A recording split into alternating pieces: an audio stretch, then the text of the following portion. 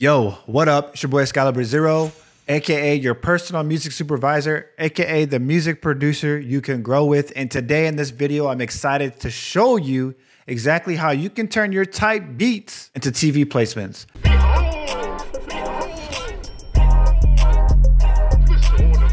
If you're new here, welcome to the channel. Please be sure to subscribe. Also, I want to thank everybody for getting me to 1K. We got here together. I appreciate everybody who's been a part of the journey so far, especially in the Discord community where we're growing together, helping each other out. And as a token of my gratitude, I want to give a 50% off discount on my course. That's all the plugging I'm going to be doing right now. You can find the code in the description below. Let's get straight into the video and not waste any more time. So what I'm about to do right now is show you my screen and get right into this and basically building a framework for yourself, a system where you can start turning these type beats into TV placements.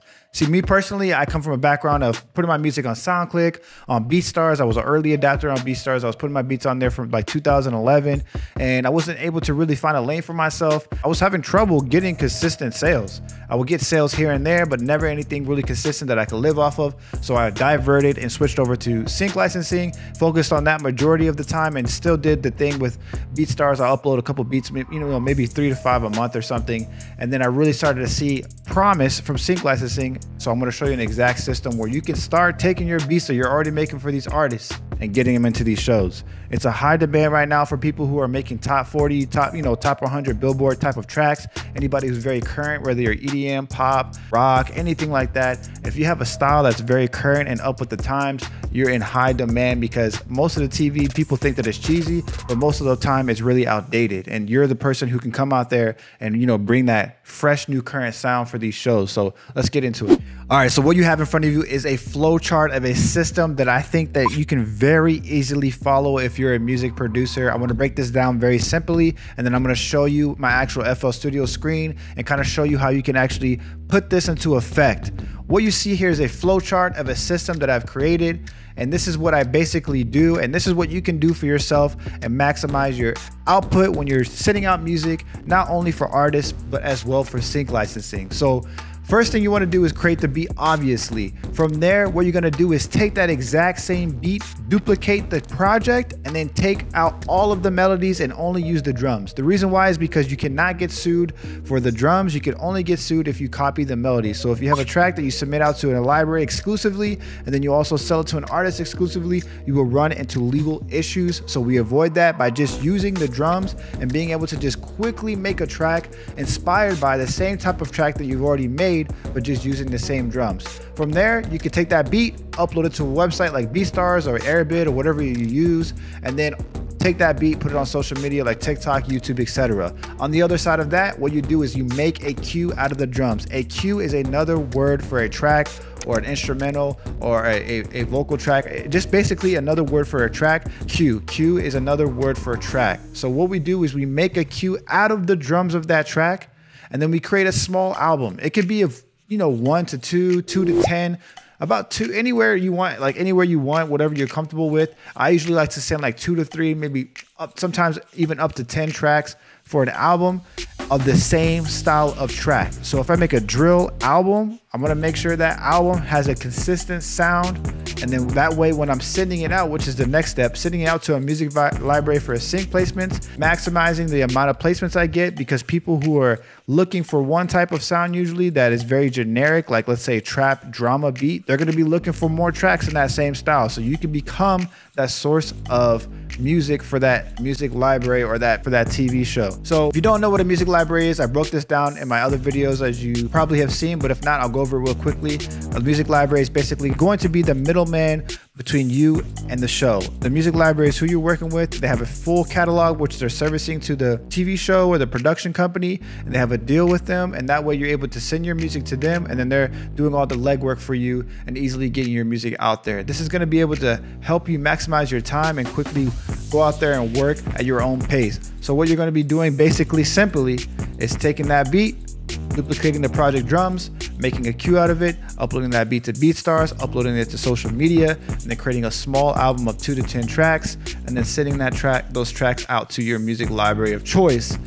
Also, another thing that you can do that will really help you is save the templates that you create. So say that you make a drama track, that's a trap beat, right? If you don't know what drama and music library is, like I said, I have other videos that you can see. I'll put it in the description below. That way you can easily reference in the future. I don't want to take too much time going over that, but save that track as a template.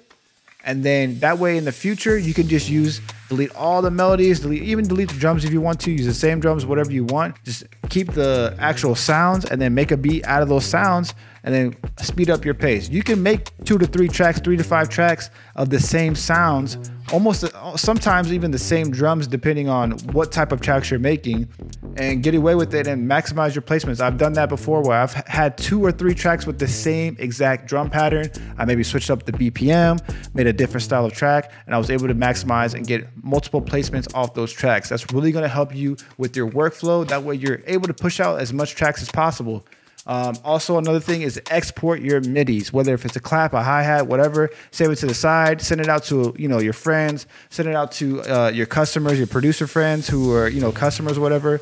Make a sale off of it by making a little MIDI kit for yourself. Every time you make a track, do this for yourself. That way you're creating these multiple streams of revenue. This is the whole scenario here that we're putting on the screen right now. You're creating a track that's being used for an artist, you're creating a track that's being used for sync, and you're creating those little templates and those little MIDI files for yourself that's going to be able to use as another stream of revenue for your producer customers. Also, say you have beats that are sitting on your hard drive that you have not used for a long time. You can use this same exact system. Say you have a beat that's on BeatStars that has never been used, has never been leased, it hasn't been sold exclusively. It's been sitting on your, your catalog for about 2 to 3 years. There's been no home for it. Nobody has really used it. You can take that track off of your BeatStars and start submitting it and adding it to these little albums and sending it out to a music library. All right, very quickly, let me go into FL Studio right now and show you how that translates. Break this down for you even more. That way you can get a visual idea of how this goes. So this is going to be kind of backwards. This is a cue that I already made. That was for a TV placement, but say I wanted to turn this into a track and make it for a beat for an artist. What I would do is I would save this track as a new track, and you can name it whatever you want. And then from there, what I would do is I would delete all of these little patterns right here. And those are all of the melody patterns. So I already have the track right here already ready now. So the entire track is ready for me to make a beat out of. And I just make a quick beat using the same, and we still have the same instruments here. So I can use that same organ. I can use that same piano. I can use the same violin. I can use the same harp bell.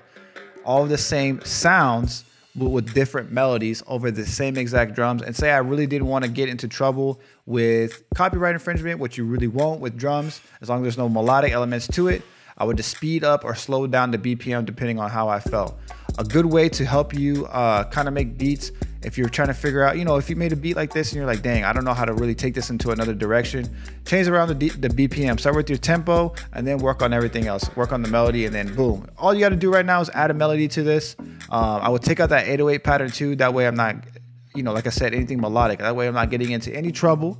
And just making a beat out of this drum pattern, changing the 808s, adding different melodies on top of this very simply, very easily, or maybe even hitting up a homie that is a producer who already has loops, throwing his loop over this, reaching out to the music library, splitting that percentage with that producer. But that's just a method you can use to really speed up your workflow. You can break this down very simply for yourself. Like I said, this is very applicable. So there you have it, a very simple step-by-step process, what you can do to start maximizing your music and turning your music into TV placements, and also creating a lane for yourself while still doing the beat selling route online. If you found value in this video, please be sure to join the community. We would love to have you join the Discord community. Also, feel free to subscribe and like if that's something you want to do. And like I said before, I have a discount for 50% off on my course that's going to be lasting until the end of the month. The code is going to be in the description below or on your screen. Or if you're a person who doesn't really have the budget for